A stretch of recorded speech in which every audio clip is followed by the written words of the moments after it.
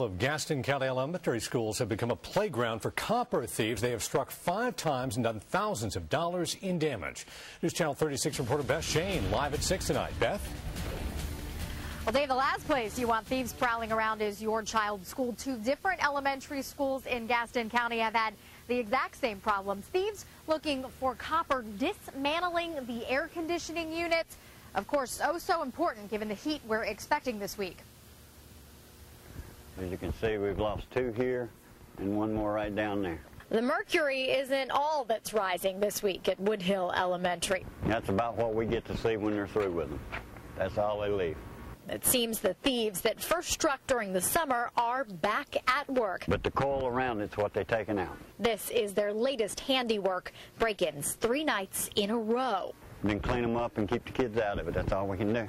There are security lights now and fences and police patrols as well. You know, we've done everything possible.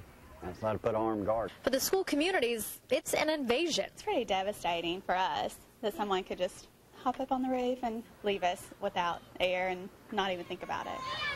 And still today, those invaders not caught. We're calling on our communities to try to help us to pay close attention to your school, be a good neighbor to your school, and report anything you see.